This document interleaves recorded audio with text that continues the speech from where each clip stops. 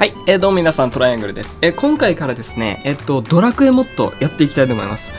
前回僕ね、ゆっくりで、ドラクエモッドやってたんですよ。はい。でも、そちらでちょっとでもね、最初の頃だったんで、あまりよくわからずにやってたんですよね。で、今回少しちょっといろいろ、見直してきたというか、ちょっと待ってくださいね。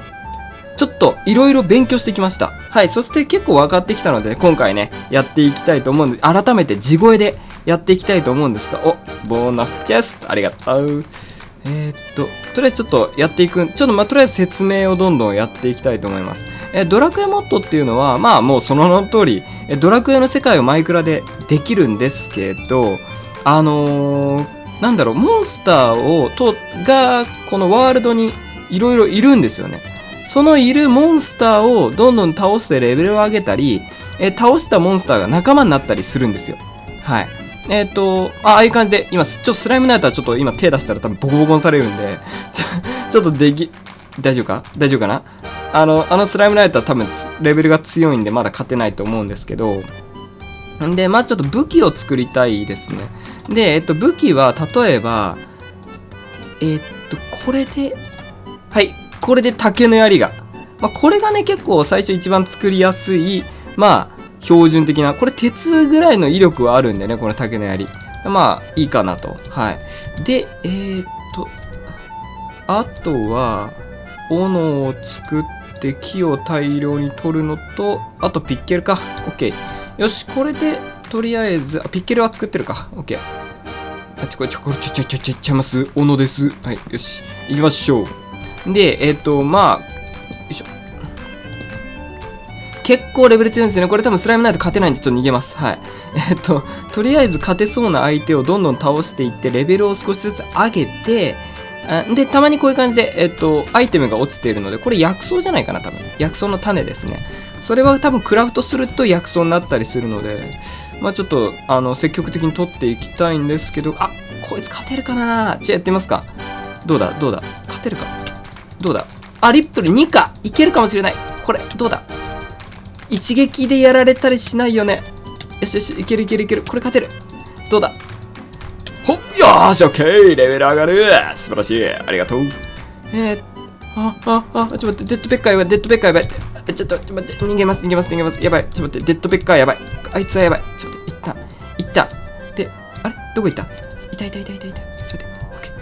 勝てるかな？デッドペッカーだよね、こいつ。ほらレベル上がったけど。いける。大口橋か。オッケー。これだったら勝てる。よし。強引に行こう。これはいける。これ勝てる。よーし。これでレベル2か。リップル。この調子でリップルも勝てるんじゃない？いいですね。結構苦戦するかなと思ったけど。オッケー。でこれもね、よいしょ。これも実は装備になるんですよ。このげんこつ種。竹の槍も耐久あるんだな。げんこつ種ね、すべて、作業台で、すべてげんこつ種だけで埋めると拳のやつが手に入るんですよね。なんか強い武器なんですけど、それも、進化の報告。そう。ペットに使用すると100、要はレベルが上がりやすくなるんですけど、低確率っていうかね、その倒したら、確率がちょっと低いんですけど、仲間になることがあるんですよね。こんなやつ仲間になってほしくないんだけどな、できれば。こいつは仲間になってくる。よし、よかった。こういう系はちょっと仲間になってほしくないからね。いいですね。だいぶ最初、これ調べたら、大丈夫か。スライム、お前仲間になってほしい。ならんな。いた。パペット。よし、パペットこそ懐かしいね、君。いや、でももう敵じゃないよ。君はもう敵じゃないんだよ。さあ、スライムくん。よし、オッケー。いいですね。なんか落としてる。ネバネバゼリー。食用。オッケー。猫の砂。これも食用だ。オッケー。いいですね。体力には困らなそうだね。これはびっくりしたやばい。HP さん。やばい。これ負けるかも。待って。やばい。負ける。危ねえ。ちょっと待って。やばい。ちょっと待って。落ち着いて。ヒットアンドバイ。強い。ここじゃない？あったかも。あった。った。よしよしよしよし。よかった。オッケー。さあ、覚悟してもらおうか。びっくりした。ちょっと待って。一回落ち着いて。げんこつだけ取って、一回落ち着いて。ちょっと待って。竹の槍。竹本ピアノ。オッケー。痛い。大丈夫。落ち着いて。大丈夫。バブルスライムなど相手ではない。オッケー。で、さっきやられたやつにちょっと仕返ししたいんで、どこにいる？いたね。泳いでるね。ちょっと待って。こっち。よし。こっちに来てくれたまえ、スカルガルくん。あれ。よし。もう貴様など敵ではない。いや、強い。ちょっと待って、スカルガル強い。いった。お前か。びっくりした。もう敵じゃないんだよ。そっか。なんだろう。こういう箱とか壺から出てきた敵って強いんですよ。だからさっき壺がちょいちょいいたじゃないですか。あれも人食い箱になったりするんで、そういう時はめっちゃ強いですね。あれなんだ赤いの。何こいつ。軍隊ガニか。軍隊ガニ勝てるんじゃないか。こうやってやってれば勝てるんじゃない。オッケー。はめれば勝てる。よし。オッケー。これは勝てそう。よし。いいですね。スライムナート行くか。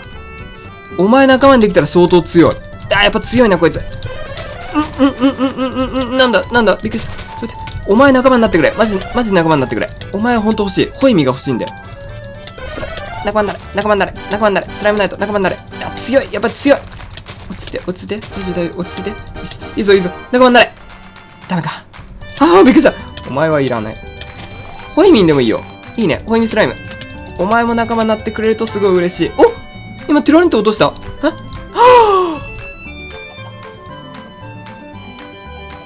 ホイミスライムが仲間になった。右クリック。仲間にするを右クリックね。オッケー。いやー。ありがとうございます。ホイミスライム。レベル0。まあ、それはいい。で、種族ホイミスライム、HP20 の MP99 と。ほう。いた。ちょっと待って、いた。やめろ。こんな野郎。大口橋やめてくれ。ちょっと、向こう行ってくれ。強いな。お前強いな。なかなか強いな。やるな。よし、オッケー。で、ちょっと待って、なんかいる。何あいつ。ちょっと待って。待機モードからどうやって、ちょっと待って。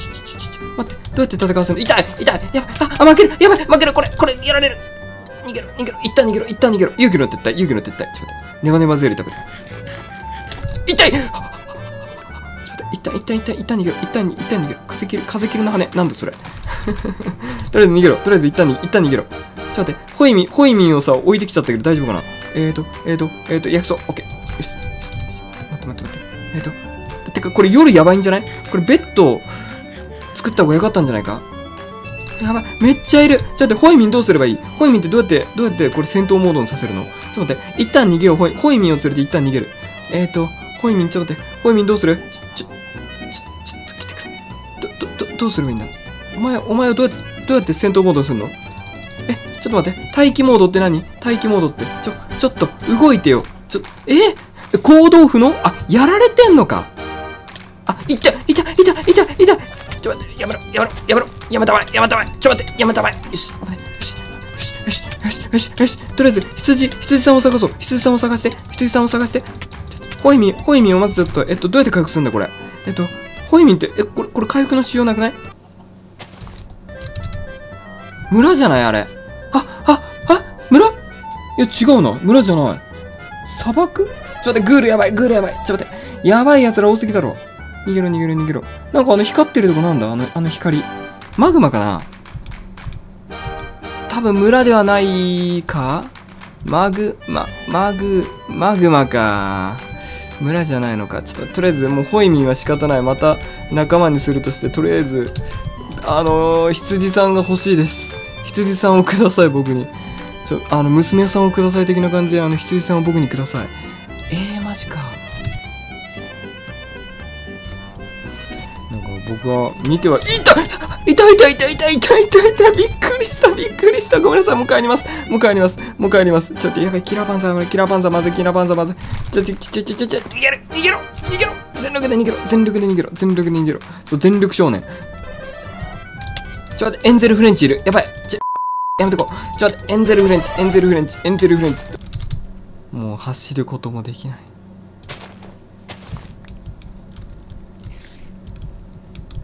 痛い痛い痛い痛い、ごめんなさいごめんなさい。痛い、終わる。